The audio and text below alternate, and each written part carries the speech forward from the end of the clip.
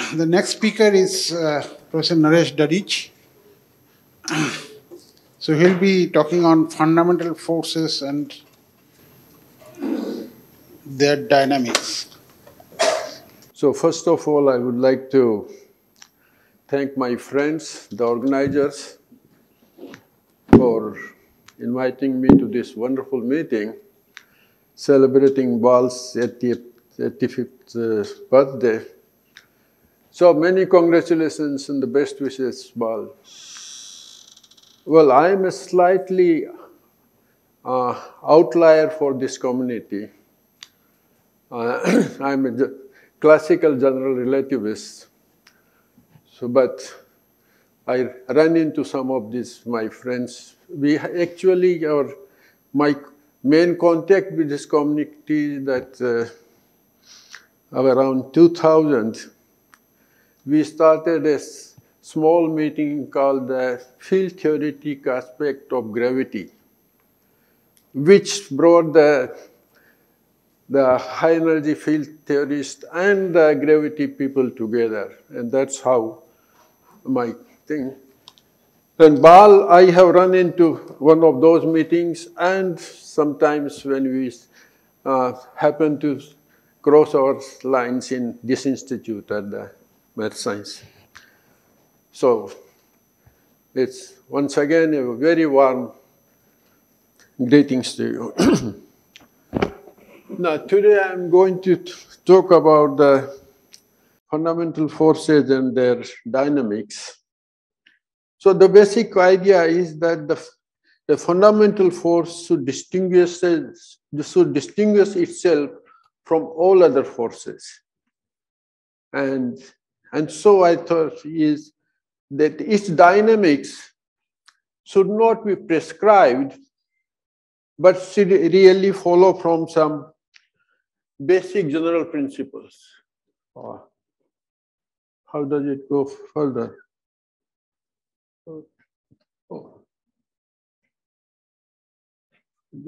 Oh, okay.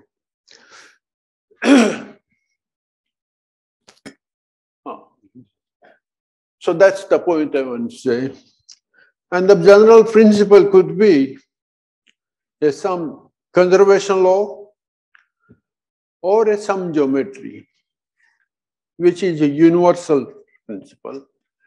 Now, going back to our class, the famous Newton's law or the Coulomb's law, now they were driven by the general principle of conservation of flux of the force.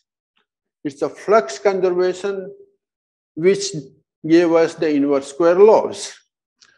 So what we really want to see is, so in one way is to generalize, try to see what could be its relativistic generalization of this conservation of flux law.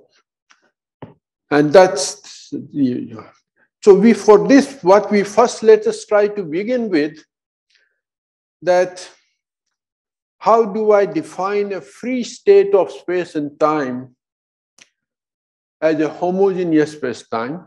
So that's first we will go. And in this characterization of free space-time, which is free of all dynamics or forces, there will naturally arise two constants of space-time structures. And now the fundamental force will arise as this space-time becomes inhomogeneous. So we stick back to our basic classical mechanics that the force arises only when the space-time is inhomogeneous. Absence of the force will mean space-time is homogeneous. And of course, you have the different forces probably would. So gravity is the most is the universal force which will naturally arise from the curvature of the space-time itself. The other forces, your vector gauge forces, will arise as from the curvature of the fiber bundle space. And I will conclude with giving you a simplistic, rather a intuitive, unified picture of all these four forces. So let's begin from the beginning.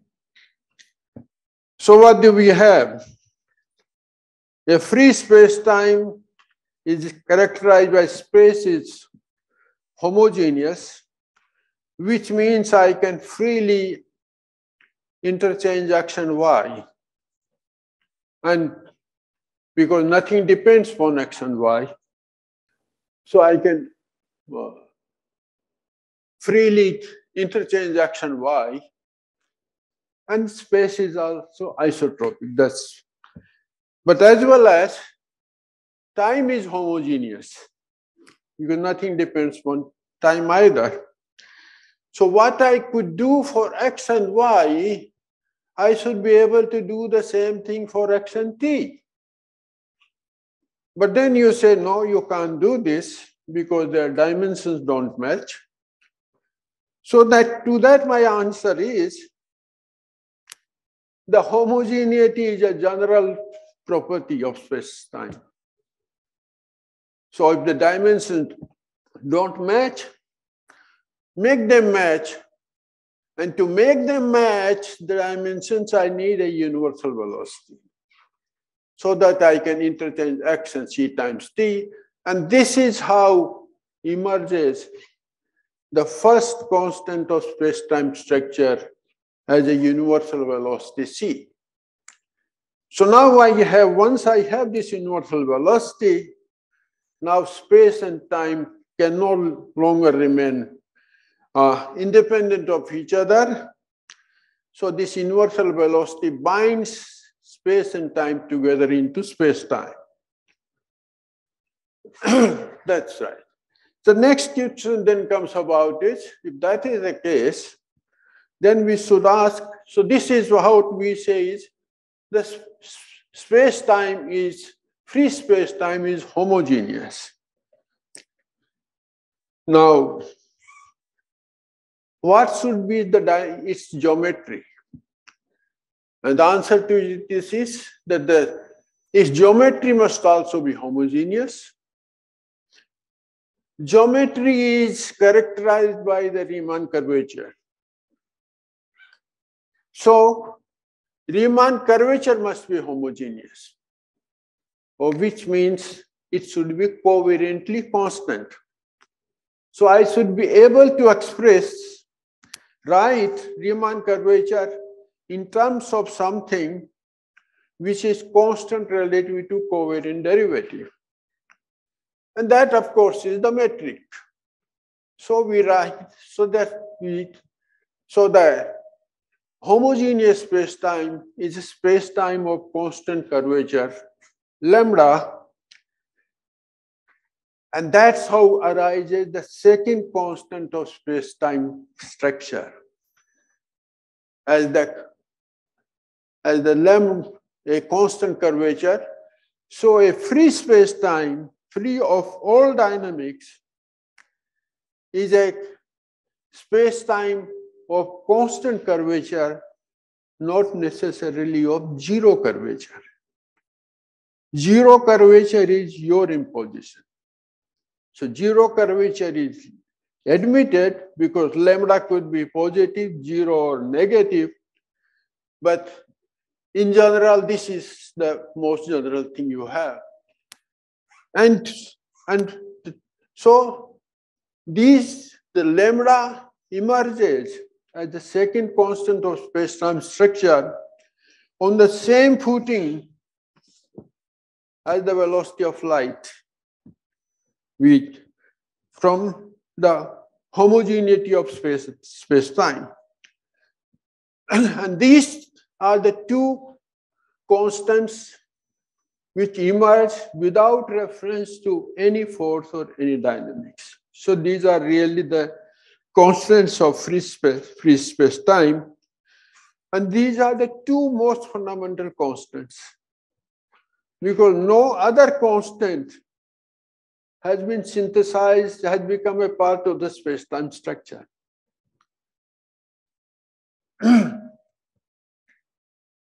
So now next question comes is, what happens when space-time becomes inhomogeneous?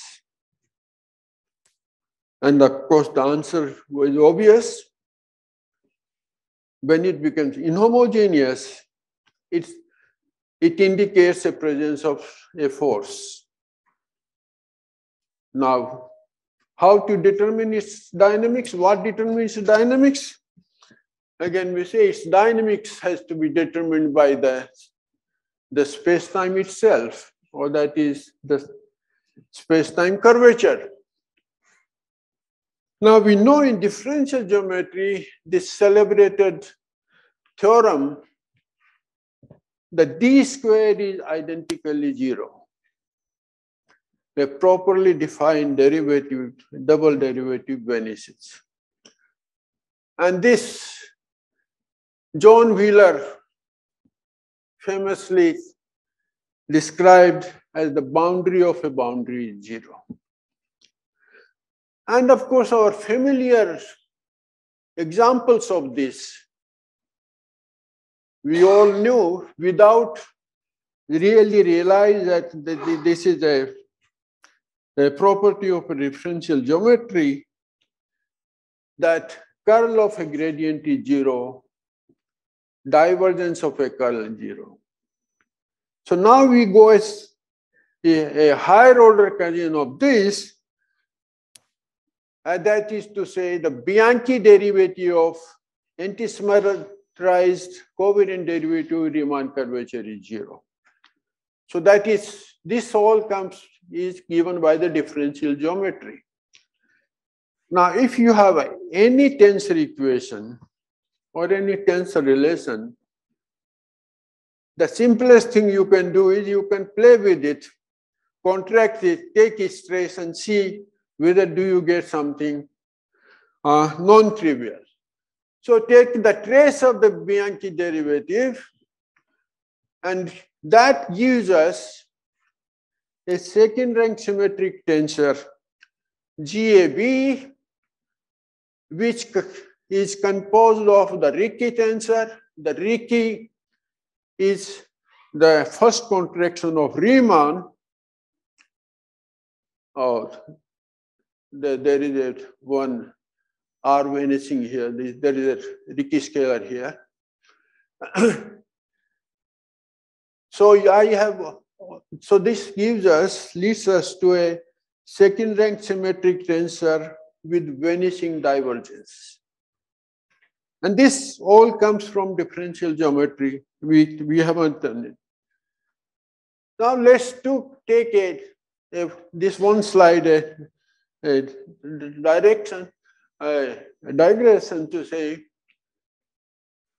the universal force means the force which links to everything that physically exists. Hence, it has to be present everywhere. So it should therefore be described by some universal entity which is present everywhere and equally shared by all. Now, that entity, universal entity which is equally shared by all, cannot be anything other than space-time itself. And so hence, the universal force dynamics should be described by the curvature of this universal entity space-time. So dynamics that follows from the Riemann curvature would be the dynamics of this universal force. So now, recalling, I had this second order, second-rank symmetric tensor with vanishing divergence. And so this allows me to write GAB as something which is constant relative to the covariant derivative lambda GAB equal to some second-rank symmetric tensor TAB and demanding that its divergence is 0. So far we are completely driven by the differential geometry. We have not added any physics so far. Now let us say, can we make some sense out of this equation? No, okay, fine. So what do we have? This Einstein tensor GAB, which I said came through Ricci, actually from the Riemann tensor. Now Riemann tensor is what? Riemann tensor involves the second derivatives of the metric. So the GAB is actually a second order differential operator, like del square phi. Now, the new tensor TAB, which I have introduced, what does this new tensor do? This new tensor TAB, it is the cause for the inhomogeneity of space-time. It is that which makes the space-time inhomogeneous.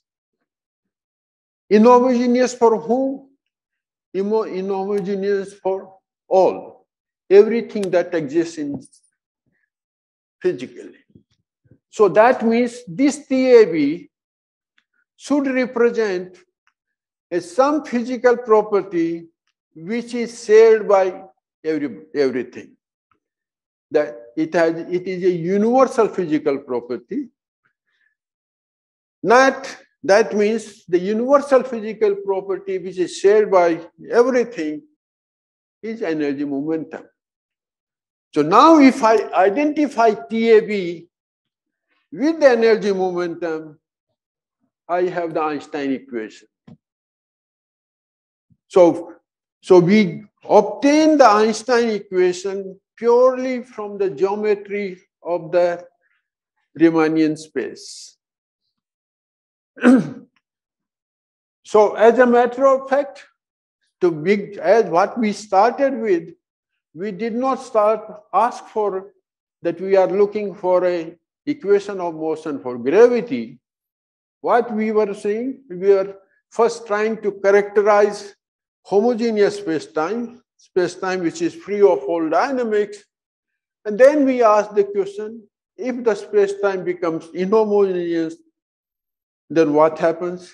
And then appears the Einstein gravity as naturally.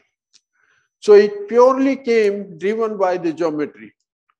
More clearly, critically say, I would say, is the geometry of the space-time which dictates inverse square law of Newton. So,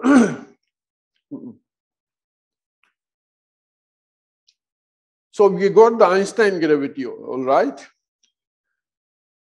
Now, once we have this, and this, so the one general principle would be that can we extend this? Of course, there is a, here I have now. So geometry of a universal fundamental force, Einstein gravity, followed from the geometry of the Riemannian space-time. Now, the homogeneous space-time is we have constant curvature is maximally symmetric, and the force or dynamics for that Einstein gravity naturally arises when it becomes inhomogeneous. Now here, what does your textbook tell you? That absence of gravity means Riemann curvature 0. But then you have a very paradoxical statement here. that the constant curvature space-time, which is maximally symmetric, has no non-trivial dynamics. Maximal symmetries should have no dynamics. In this new perspective, what we would like to say, that the space-time is homogeneous when there is no gravity, and when it becomes inhomogeneous, then the Einstein gravity naturally arises. So there is a smooth transition from homogeneity to inhomogeneity to zero force to non-zero force. And C and lambda are the two constants of free homogeneous space-time. And they are the most fundamental, as I said earlier. Okay. Now there is a one problem, because the moment I brought in lambda, there is a question comes about that lambda has a resemblance, the exact resemblance with the stress tensor or the energy momentum tensor of vacuum energy, vacuum quantum fluctuation computed relative to a flat space. So then when lambda is slated against the Planck length, you get this monumental discrepancy of 120 orders of magnitude. And everybody says there is now something problem. Lambda, as we say, it arises as a constant of space-time structure, whereas the Planck length is a construction. By combining three constants, and the only physical consideration of motivation for that is that when your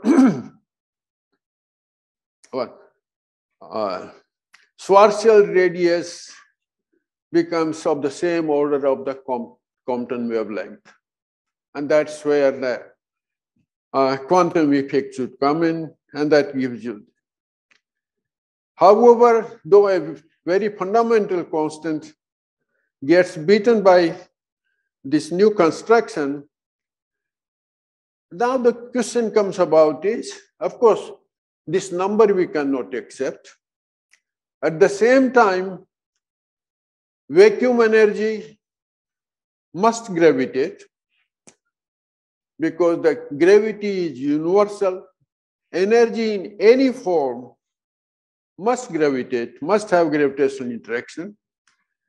The question then I ask is, let me just turn the question on its head, that should it gravitate through a stress tensor?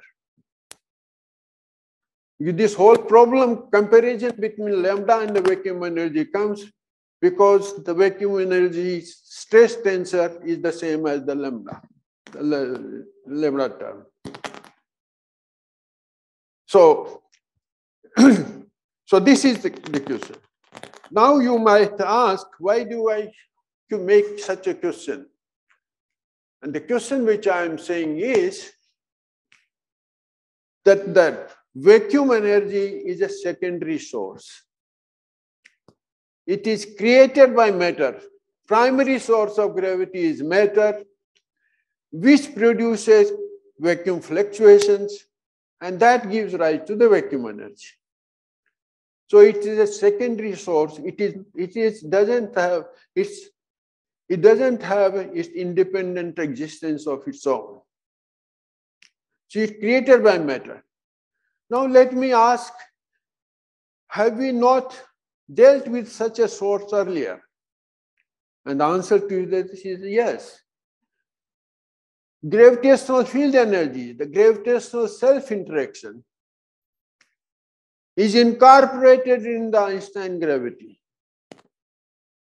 Did we write a stress tensor for this? The answer is no. We don't write any stress tensor for this. But the gravitational energy, the self-interaction is included. Where is it sitting? It is sitting in the curvature of free space. So if you look at your Schwarzschild solution, gravitational potential still goes as 1 over I, phi as 1 over r. The Newton remains intact. What is the difference in the Schwarzschild solution? You have the space is curved. Space part is not flat. It is the space part is, if you write the space part flat, then you will see the presence of the gravitational field energy. Del square phi will not be 0, but del square phi will be some phi dash square. And that's where it is. Now, that phi dash square gets cancelled out because that goes into the curving the free space. This we do not explicitly. 10 minutes left. Oh, I won't last that long. You do not see it explicitly because the gravity requires the curvature of space-time. So with the space got automatically here. So one has to really look here. So what you have, the inverse square law remains intact in GR. So now the thing is the self-interaction gravitation was included by enlargement of the framework from the flat free space to curved space-time, and the vacuum energy is on the same footing as the your self-interaction, that both are secondary sources. So all secondary sources must gravitate similarly in a subtler way by enlarging the framework rather than the stress tensor. Another, just to give you the analogy, we have your Newton's law. When m became 0, when we wanted to include the zero mass particle, we could not include this in the existing Newtonian framework. We needed a new framework of space-time. Now the analog of this for the fluid is rho plus p du equal to minus gradient. Here rho plus p is inertial density, like the inertial mass m. Whenever the inertial entity vanishes, it signals that you need a new theory. It cannot be incorporated in the existing theory.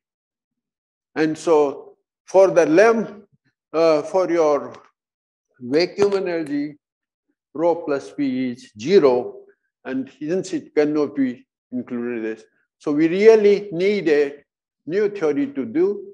Now you say, so you have to enlarge the framework. I won't know how to enlarge the framework unless I have quantum gravity. The vacuum energy is a quantum creature, so it remains open. On the other hand, once I free vacuum energy from lambda, or lambda from the vacuum energy stress tensor, this number, the vulgar number, could now be reinterpreted as simply saying that in the Planck area, the universe measures this much. Okay. So in this, the c was measured as the velocity of light, the universal velocity. Lambda got measured in 1997 in the supernova observation after 100 years of its introduction. And so as a matter of fact, had Einstein followed this chain of argument, he would have made probably the greatest predictions of all times. He would have said sometime in the future, lambda will dominate over matter and the universe will experience an accelerated expansion. So accelerated expansion should have been a prediction rather than starting ever as. And there is absolutely no need for anything sinister like dark energy or phantom. This we keep on doing because knowing pretty well, lambda takes care of everything. And more importantly, this monumental confusion would have been avoided, which is still going on. Okay. So now next we ask to that, we go to the new other forces, how can I incorporate them, derive from the geometry? So you can have a fiber bundle space-time where the force is not universal, but it links to a charge, and yet a long range. So you have a geometry of a principal tangent bundle. Its curvature is a two-form FAB. Bianchi identity is this, where the star is a Hodge dual. The Bianchi identity tells you that the F is a curl of a vector, or that F is an antisymmetric.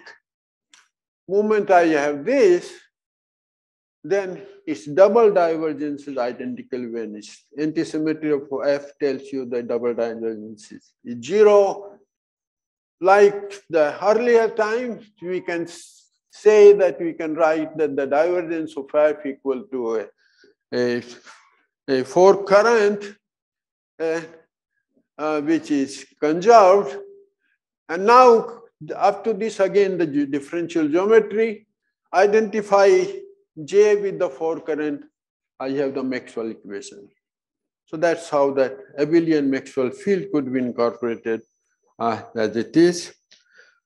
The non-abelian thing, so now you have SU1, the abelian, now you go to the higher order, and now you redefine, generalize your definition of a derivative from the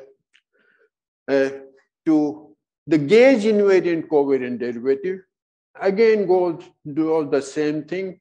The double divergence of this new defined F will be 0. And similarly, you have a conserved, generalized conserved defined. So non-abelian fields could similarly be incorporated from the, and it could be derived from the geometry of the principal fiber bundle with a non-abelian engaged group. This is how the dynamics of all the four fundamental forces is governed in geometry of the relevant space-time.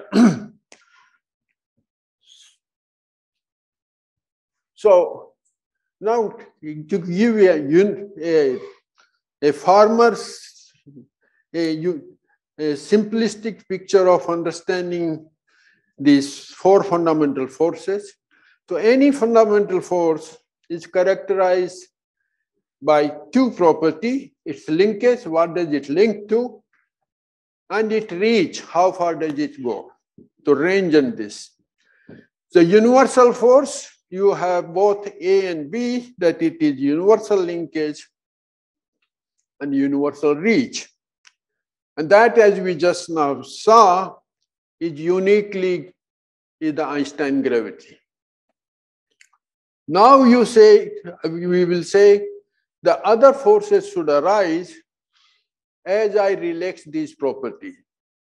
So if I'm saying, if I relax the property A, that not the universal linkage, but to a particular charge, but retain the long range, then this charge has to be a bipolar, it will be a vector gauge field, and that will be the Maxwell field.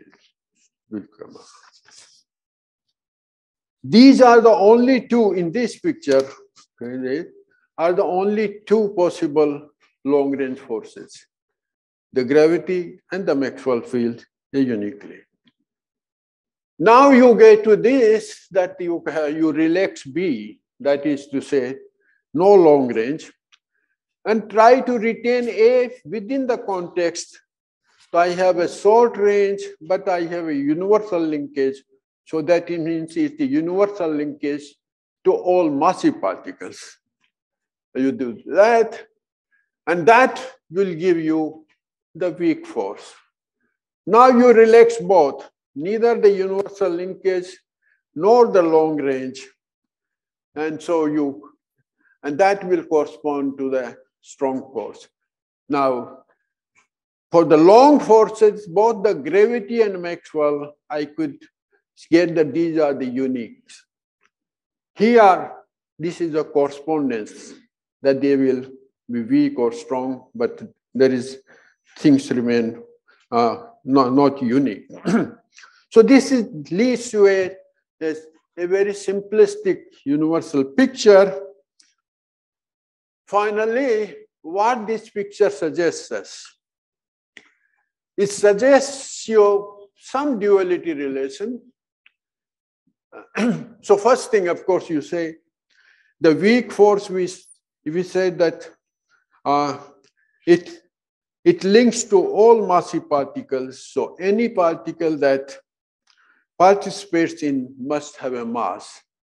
So neutrino having a non-zero mass is a part, in this picture, it would be a part of a prediction that it ought to be so. Then we see a complementarity between the electric field and the weak. The one is long range, but a linkage to a particular charge.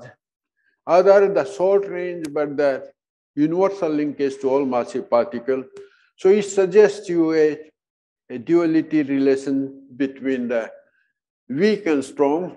Similarly, it's a duality relation between gravity and strong, because the gravity is universal, both universal linkage and the long range. Strong force is neither. Now, in both these cases, you have something. Of course, you have an electroweak unification thing. Strong and weak, I think in the string theoretic interpretation of strong force, you have a zero mass spin 2 particle as the interacting particle. So that brings the. Then another thing, they give you your ADS CFT.